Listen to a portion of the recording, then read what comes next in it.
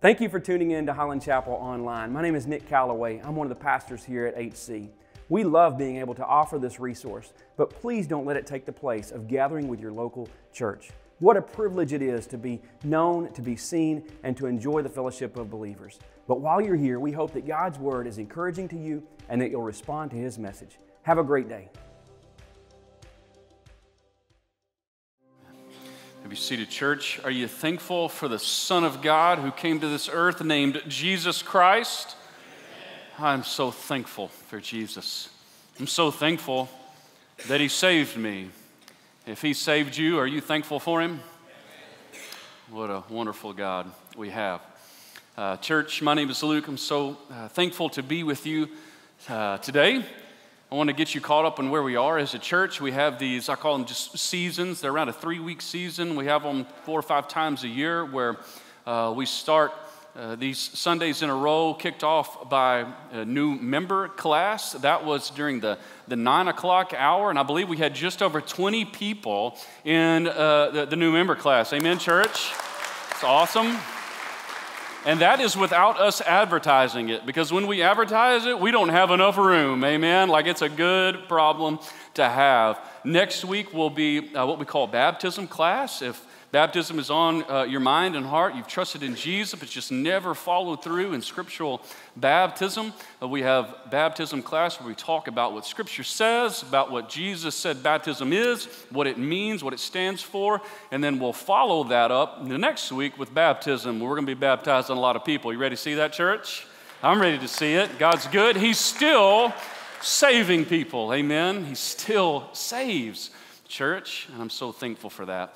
We're in our message series called Family Gathering, and I want to bring us up to speed because today is the last day in the series Family Gathering. We opened week 1 talking about peace. Do you remember that one? We are not supposed to be peacekeepers, but peacemakers. That so many of us are tempted to be peacekeepers. It's not what Scripture says. What is a peacekeeper? More than likely, you like to sweep things under the rug. You don't like conflict. And when you walk into that family gathering, you just try to make everybody happy, and you don't want to deal with things. You don't want to speak truth, like you don't want to handle that difficult situation, so you just let it go. But that's not what Scripture says. Scripture tells us to be peacemakers, to pursue peace. It's an act of work. It's something that we have to do. Hopefully that was an encouragement to you. Then we talked about marriage. We talked about we're going to be bringing, if you're a married person, we're going to be bringing our marriage to the table, and how, if given enough time, that family gathering, that social gathering, whatever it is, will expose the condition of your marriage. And we talked about 2 categories. Either you have a marriage that is growing and it's good and it's healthy and it's pursuing Jesus, both parties, or you've got a marriage that might be a little bit on the rocks. We call that just an unhealthy marriage. And in that sermon, towards the end, we gave you, I guess it was a survey, is the best way to call it. We really encouraged you to respond to that message.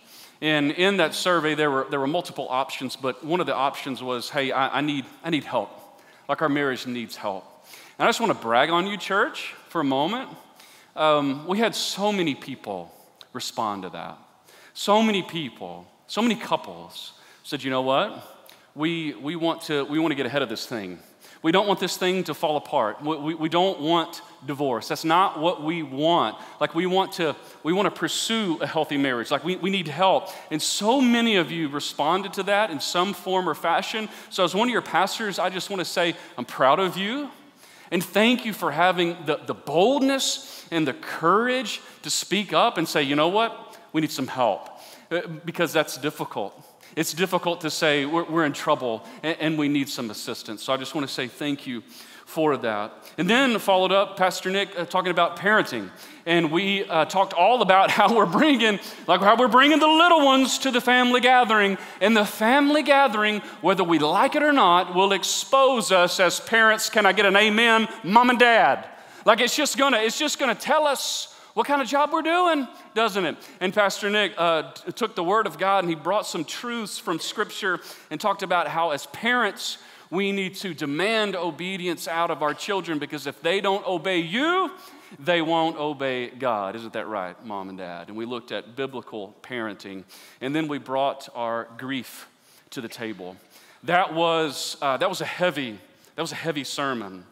And we looked at maybe more than normal, the holiday season just brings up this emotion of grief as we're thinking about the ones we lost, but we just didn't limit grief to the loss of life. We talked about how we grieve all sorts of things in this life and how there is a proper biblical response to grief. That God's word really encourages us to grieve in the right way. And so we looked and we saw what Scripture said about how to grieve. Then followed by the message last week, which was bitterness. You remember that one? Boy, that one stung a little bit, didn't it? Like if you're just a bitter person and you walk into the family gathering, it exposes the bitterness in your life. You're hurt. We talked about at the root of bitterness, the cause is pain, like somebody or something like just did you wrong and you're hurt.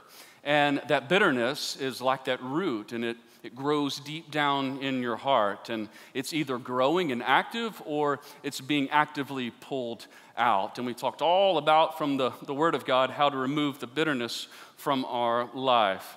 And I got a kick out of this. It was more than one person throughout this series. They said, "Man, you must have a microphone at our family table.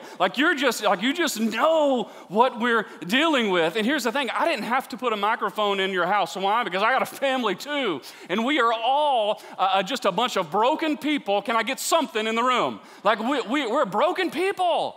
Like I don't have to just sit in your living room because we're dealing with it too. Like we just all, here's the deal. We all need Jesus, amen? So today, the answer, yes, we looked and saw what Scripture said about each of these, but the answer to the brokenness in our lives is the gospel of Jesus Christ. So today, what are we bringing to the table? We're bringing the gospel to the family gathering. We're bringing the gospel. But I want to phrase it this way. Or are we? Or are we?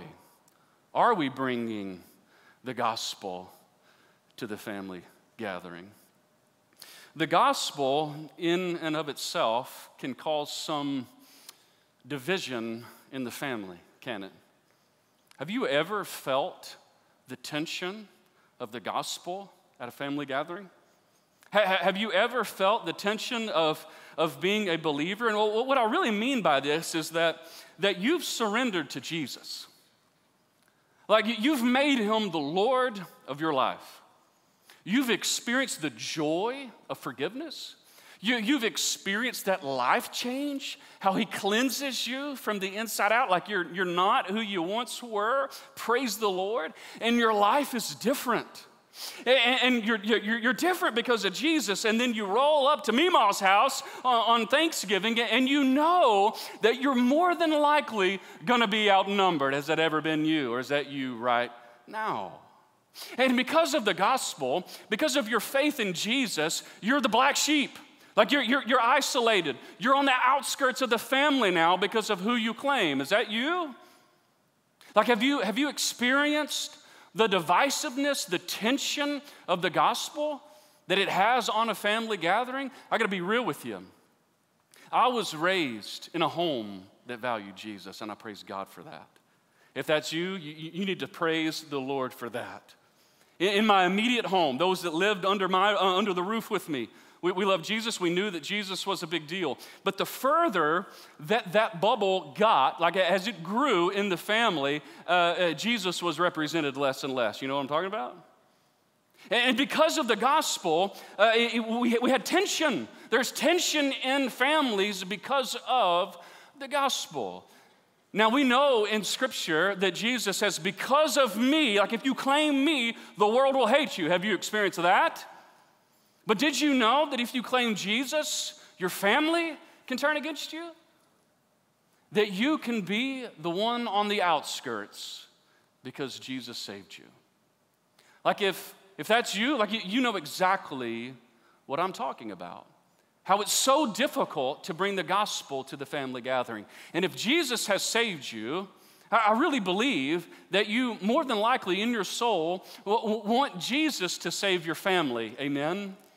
Like you want Jesus to invade your family space. Like you want Jesus to change them like he's changed you, but you experience the tension of the gospel, don't you? Like there's some divide there. Did you know that Jesus speaks to the tension and the divide found in the family when one accepts Jesus and the others don't? We're going to read a passage of Scripture, and you're probably going to think, Luke, like you're reading from a different Bible. So I want you to get your Bibles open, and I want you to turn there with me. And we'll talk about this tension. We'll talk about the divide of the gospel. Luke chapter 12, 51 through 53 is the words of Jesus. He said, "Do you think I have come to bring peace to the earth?" Well, yes, because we sing Peace on Earth and Mercy Mild here in a couple of weeks, won't we? Jesus says, "No, I have come to divide people against each other." Wait a second, Luke. Like, is that in the Bible? Not only is it in the Bible, it's written in red. Like, these are the words of Jesus. He says, from now on, families will be split apart. Awesome.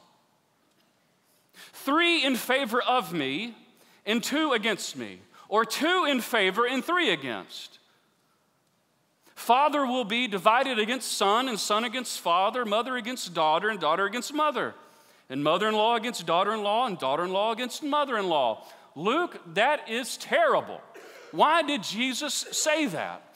Jesus is speaking about the divisiveness of the gospel. The gospel, absolutely, church, is the greatest story ever told. He changes lives. Like Jesus saves, Jesus redeems. He pulls you out of the pit of darkness and into the light. Like it's the greatest story ever, amen?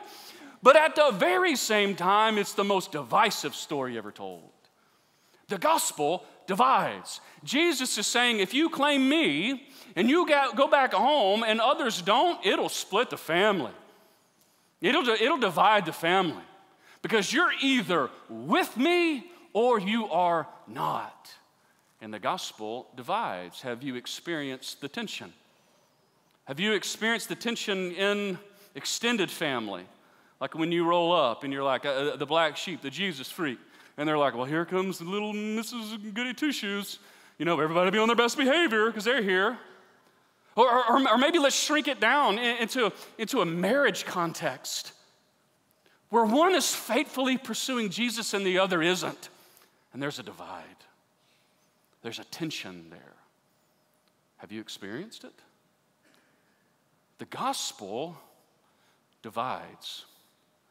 The gospel separates. And so we feel that tension amongst our own families. And it's difficult. If that's you, like you're really dreading those family gatherings because you're on the outskirts, I want to speak a word of encouragement to you, because if we just stopped right here with what Jesus said in the Gospels, you'd be like, man, what's, ugh. I want to encourage you. I need you to hang on to this. It won't be on the screen. But if you need to write this down, that even Jesus' family didn't believe. Okay? I want you to hang on to that. That even Jesus' family did not believe in him. And you think, Luke, you're lying. I'm not. Let's look at the Bible. John chapter 7, verse 5. It says, for even his brothers didn't believe in him. If you look at the scripture in context, they're like, hey, you need to roll back into town, do some more miracles just to prove yourself to them and to us, because we're just not believing who you are. So if you feel the tension in your family because you believe and they don't and it breaks your heart, Jesus felt the same. Just as we go back to grief, that even Jesus cried, like Jesus wept. Jesus knew the disappointment of those around him not believing in him. Like he knew that disappointment. He knew the tension. He knew what it was like to have some for him and some against him. He knew the divide. So families will be divided by the gospel. So you might be thinking to yourself, okay, Luke, we're talking about today, like bringing the gospel to the family gathering. But if Jesus says in his own words that the gospel divides, like the gospel is going to create tension, the gospel is going to separate, why should I even bother bringing the gospel? Like, why should I even step into that space? If Jesus says it's going to split us, why should I show up and try to share the gospel and split our family even further? Like, we're just getting over Aunt Barb's meltdown last year at Christmas, and now you want me to show up and talk about Jesus and divide us even more? Like, what's the point? Or you may be thinking this, like, hey, like Jesus works for me. Like, I've discovered him. He saved me. I'll love him. He's my Lord. And they don't feel that way. So I'm gonna hang on to him. I'm gonna love him, and I'm just gonna show up at the gathering, let them be them, and let me be me. And for so many of us, when it comes to taking the gospel to the family gathering, that's where we end up. That it's just easier not to. That it's just easier, week one, to keep the peace. It's just easier for me to be quiet about my faith, to talk about deer hunting, to talk about the Cowboys losing. Yeah, I'm a Cowboys fan, don't like that. Like, it's just easier to talk about that stuff. It's really difficult to talk about Jesus because it's going to divide, and I'm just going to be quiet. So why should I even bother taking Jesus to the family gathering? Listen, if you found him, and he is your only hope, which he is your only hope, guess what? He is their only hope. So we take Jesus to the gathering. Like, we live for him in the gathering. Like, we should share him at the gathering, regardless of the division, regardless of the divide. So I want to encourage you, not all hope is lost. He's given you responsibility, and you say, yes, sir, and you go. And you take the gospel. Great, Luke. Okay, so you told us it's going to divide, but then you told us to do it. Now teach us how. How do I take the gospel to the family gathering? It's going to be on the screen. I want to give you some really practical steps today. How do I take the gospel? How do I take the gospel to my family in which Jesus says it'll divide? Like, how do I do that? What's the steps? How can I make sure that my family knows Jesus, or at least hears about him? The first thing that I want you to write down is you need to love them. You need to love your family. Now, some of you have been thinking, well, that's you're oversimplifying it, but some of you are going, man, that's tough. Like, it's tough to love family. It's oftentimes easier to love a stranger than own family. Can I get something? Like, it's just tough. Like, it's tough to love them, but you must love them. So here's what I want you to do. When you're thinking about the family gathering, you're thinking about not going, you're thinking about the division of the gospel, like you're the black sheep, like when you show up, everybody gets quiet and awkward because there's the Jesus person. Here's what I want you to think. I need to keep loving them. So I want you to show up with the casserole. I want you to make the best casserole you've ever made in your life. I want you to show up with that dish like you always have. Come Christmas time, I want you to keep buying the presents. Like, I want you to walk in and I want you to demonstrate love to your family, because you loving them could be the only believer that they ever see in their life. Love them. Did you hear me? Keep loving them. Now, I could save a whole nother sermon about how to deal with toxic family and when the cutoff is, right? We're not going there. Let's just pretend they're not toxic. They just don't know Jesus, and they mistreat you a little bit because of that. You need to keep loving them. Keep loving them. Keep loving that family member. Keep loving that group. Keep loving them, actively demonstrating the love of Jesus for them. 1 Peter chapter 4, verse 8 says this. Many of you know this. Most important of all, continue to show deep love for each other, for love covers a multitude of sins. Now, Scripture is not saying that by you showing up and loving them well, they'll be saved. It's not what that is saying. It's saying you demonstrating the love of Jesus covers over the offenses. It looks past the offense. Love is patient, love is kind, love endures, all that good stuff that the Bible says about love. That's what you are demonstrating to them when you love them in their ignorance, when you love them in their mistreatment of you, when you love them when they were like, hey man, don't bring that here to Mima's house. Like you keep loving them, church. You keep on demonstrating the love of Christ to your family that doesn't love Christ. Keep loving them. Why? Because Jesus loves them. Do you believe that Jesus loves them? Then you need to keep loving them too. The second thing that I want you to write down is you need to live it out in front of them. You're like, Luke, that's kind of what we just went over. No, it's not. It's completely different. Even a lost person can love well. Did you hear that? Even a lost person can love. So you love them well, and then you live out your faith in front of them. You see, a person of faith lives out their faith. Like a person of faith is changed by the gospel. A person that claims Jesus lives differently even around the family. Do you live differently around the family? Or do you show up at the family gathering, you're like, man, like I've had my Jesus hat on all week at work. I've had my Jesus hat on at school. Like I've had my Jesus hat on in all these things. But when I show up to Meemaw's house, man, I'm just one of the cousins again. You know what I'm saying? No. Live for Jesus. Many are thinking, man, what about deer camp? Yes. Live for Jesus at deer camp too. Don't take your hat off. Live for Jesus. Live out the gospel. Be a changed person in front of them. Not only love them well, church, but live out your faith in front of them and see what Jesus does with it. Your faith has the potential to change someone's eternity. 1 Peter chapter 2, verse 12. We're going to read two powerful passages of Scripture. 1 Peter says this, be careful to live, what, church? That was weak. Be careful to live what? Properly among your unbelieving family members. Then, even if they accuse you of doing wrong, they will see your honorable lives. Your honorable behavior. They will give honor to God when He judges the world. It very much matters. Please look at me. Please listen. It very much matters how you live in front of your family. Amen? We live in such a time that it's even taught from some pulpits that God is good, He forgives, you do you, Jesus forgives you. That's true. But Jesus also says, live like you're changed.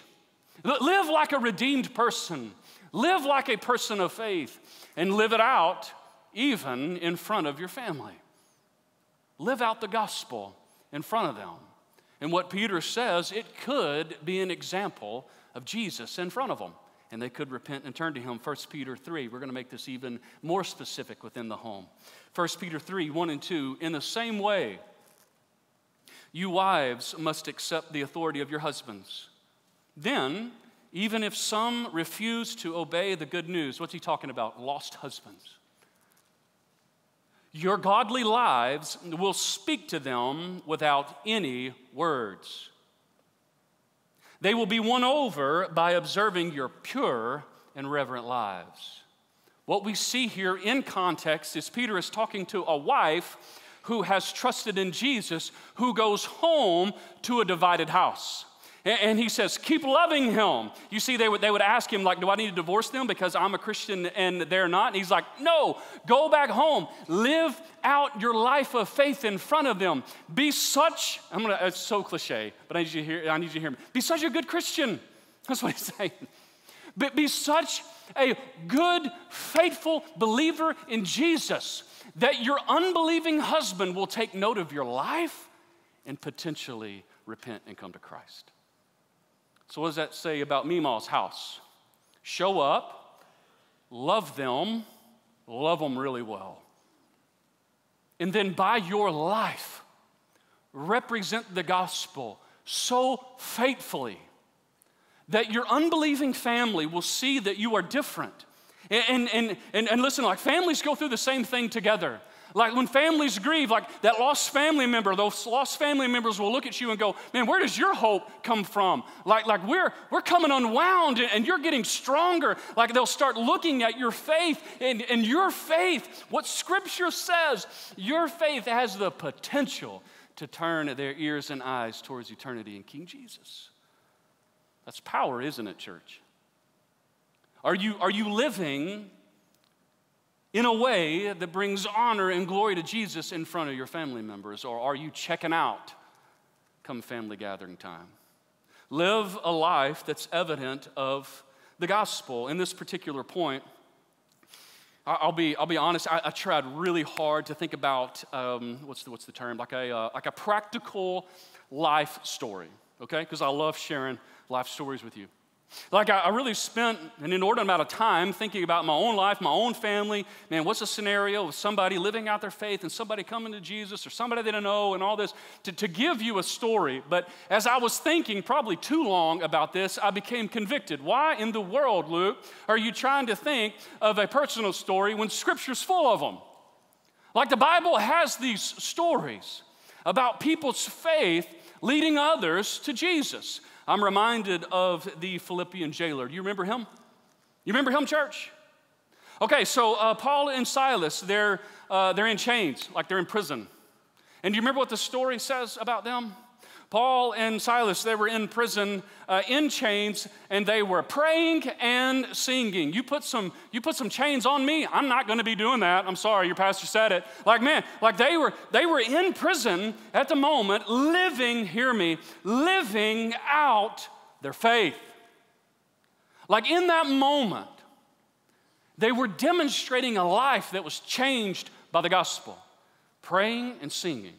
And then if you remember the story, a big earthquake came, and after it was over, the jailer who had been listening to their praise and their singing and their prayers was about to kill himself because he thought all the prisoners are going to be like escaped and running away. And then Paul says, whoa, hang on just a second. We're all still here. Do y'all remember that story? And he says, we're all still here. And so in awe of their faith, the jailer ran to them and he says, what must I do to be saved? Y'all remember that? You see, Paul and Silas, their faith was being lived out in front of a lost person. And because of living out their faith, man, they were drawn to him. They were drawn to Jesus because of these men's faith. Are you living out your faith in front of your family? Your faith can point them to Jesus. Make sure that you're living it out in front of them. The next thing that I want you to write down is you need to preach it to them. Whoa, preacher man. Like, you had me on love them. I can cook pretty good. Like, I was thinking about some dishes that I can make to really share the love with them. Like, I got that. And I can even, clean up my behavior a little bit and really live it out in front of them. But you got me on this one. I'm no preacher. I'm not asking you at the family gathering, if you really want to know how to divide and create some tension, stand up and preach a 3-point sermon. Like, I'm not asking you to do that, church. I'm asking you to talk about Jesus. I'm asking you to share what Jesus has done for you. Has he changed you? Can you talk about the change? Can you tell them what you once were? Can you share with them, listen, I was a wretched sinner, lost and far from God, and he found me in my sin, and he pulled me out of it, and he gave me eternal life, and now I'm full of joy forever and ever, amen. God, can you tell them how you were brokenhearted and consumed with grief and bitterness, and you name it, and Jesus found you in that and pulled you out and has given you his joy, amen? Can you tell them of that? Can you share him, the story, what he's done for you with your family? Let's go back to the Philippian jailer for a moment. The jailer, like we all think, like if you know the story, we think that the jailer had that encounter with Paul and Silas and he ran home. If you know the story, we think this is how it goes, that the jailer ran home, he walked in his front door, and all his family was instantly saved. We just think that. Because of what happened to him, he goes home, and all this family was saved. We miss a crucial point, Acts chapter 16, verse 32. This is what happened. This is Paul and Silas. He said they shared the word of the Lord with him and with all who lived in his household. Then his family believed, and they were all saved. You see, the gospel was shared in the house. The word of the Lord was shared in the house. Have you ever heard it? Your life may be the only Bible that anybody reads. You ever heard that? It's true, all right? But we need to take it a step further than that. Not only live out the Bible in front of them, but share the Bible with them, amen? Church, like talk about it. Talk about Jesus. Now, what am I asking? I'm not asking you to go there and break out the Roman road, because you may not know that, okay? Well, Pastor, I don't even know where to find the scriptures. Like, for one, it's time to learn. Let's find out where they are so you can share them, but simply share what Jesus has done for you. Share about his goodness. Share about his grace. Share about his mercy and his forgiveness. It'd be awesome if you coupled it with a passage of scripture, but just share Jesus. I'm reminded of another story in scripture. Do you remember the story of the woman at the well? Y'all remember that one? A woman in some serious sin, okay?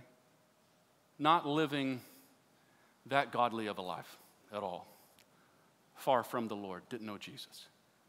Went to the well in the middle of the day so she didn't have to talk to anyone because she was guilt-ridden and shameful. When she showed up there, do you remember who was there? Jesus. And she had an encounter with the Son of Man. And Scripture says that Jesus told her of everything she had ever done. And she met the King of Kings, the Lord of Lords, in person at the well, and he changed her for all eternity, amen? Changed her, saved her, cleansed her. And I love what Scripture says about what this changed woman did. Do y'all remember what she did? John 4, 29 and 30. She runs back to her town and she says, "Come and see a man who told me everything I ever did. Could he possibly be the Messiah?" So the people came streaming from the village to see him. She encountered Jesus face to face. He saved her. He changed her. She didn't run back to her hometown just living a godly life, trying to do everything she can, be a good neighbor, love them well, like live out the gospel in front of them. She was doing all that, but she was saying it. She was preaching it. She was sharing the good news with people. What does Scripture say? They came pouring out to hear the message. Are you sharing what Jesus has done for you? The Great Commission does not say, go into all nations living a godly life, hoping people would come to faith. That's not what it says. The Great Commission says, go into all the nations, teaching them. You got to open your mouth. You got to share the gospel with your family. I know, it's intimidating, isn't it? It really is. But all I'm asking you is to share what Jesus has done for you. But so often, at our family gatherings, for whatever reason, I think we all have our own, we just are silent. We don't talk about him. We honestly kind of start living like them in the moment. And Jesus is never shared. And we know that he's our only hope. And we know that he is their only hope. But we don't share. I want to encourage you. Take the gospel to the gathering. Take Jesus with you this Thanksgiving. Put him in the car. And then when you get there, get him out of the car. And then when you go in and you start having dinner, share him at dinner. Talk about Jesus. Live for Jesus. Love them like Jesus. I want to take you to a random passage of Scripture. You're going to be like, Luke, you've lost your mind. Go to James. Go to James chapter 2. We're going to read a portion of verse 1, and I'll make it make sense, I promise. The excerpt that I have from the book of James He says, our glorious Lord, Jesus Christ. Why are we reading this? This is James, the brother of Jesus. Do y'all remember what we started with? That even Jesus' own family didn't believe. But here we have his brother, after his life, his death, and his resurrection, write this about his brother Jesus. He says, he is our Lord, Jesus Christ. You see, James was the beneficiary of Jesus being at the family gatherings. For over 30 years, he went to Thanksgiving with his brother. For over 30 years, James watched Jesus love the unbeliever really well. For 30 years, he watched Jesus live out the gospel in front of him and to him. For 30 years, he heard Jesus preach the gospel like I'm the way and the truth and the life. No one comes to me or comes to the Father except through me. Like James heard all of this. So what's the encouragement? That keep taking the gospel to the family gathering. It may take 5 years. It may take 10. It may take 20. It may take a lifetime. But keep sharing the gospel with your family. And someone in your family could be just like James, that when the time is right, when the seed has been planted, the great harvest will come and Jesus will save them. Amen? But take the gospel to the gathering. Be faithful in sharing the gospel. Luke, what is the gospel? You want me to take this? What am I? I don't even know. I don't even know what the gospel is. What is the gospel? It's the story of Jesus. John chapter 3. Scripture says, for God so loved what? The world. That he gave who? That whoever would believe in him should not what? But have what? Everlasting life. It's the gospel. That Jesus lived a perfect life on this earth, which means he never sinned. And because of his purity, because of his sinless life, he was the perfect sacrifice to be offered up on the cross for our sins. So he willingly gave himself up on the cross to be offered a sacrifice so that you and I could have forgiveness. So he died on the cross. Did he stay dead, church? What separates our Lord from all others is that he rose from the grave and he rolls and reigns in heaven. And if you trust in the story of the gospel, if you place your faith and hope in him, Scripture says, you'll be saved and you can have eternal life. That's the gospel.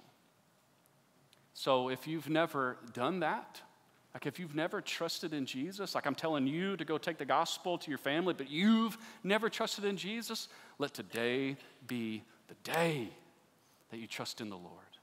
Let me pray for you. God, we love you. Thank you for your word. Thank you for the gospel. Thank you for Jesus. God, I pray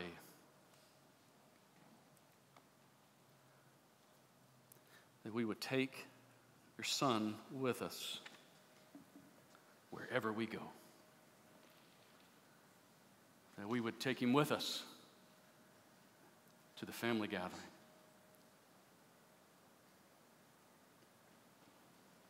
That we would know that because of who we claim, there will more than likely be some division. There'll be some tension. There'll be some awkwardness. But don't let that deter us from sharing the gospel with our lost family. Help us to be found faithful, loving them really well, living out the gospel that changed us, and then preaching the gospel that changed us. God, I lift those up that are on our minds and our hearts that we're thinking about that don't know you. I pray that you would invade their hearts and change them for all eternity. And I pray for those in here right now that are hearing the gospel that have never responded. I pray that you would move in their hearts, that you would draw them to repentance, and that they would place their faith and trust and hope in your Son, Jesus. Save someone today. In Jesus' name, amen.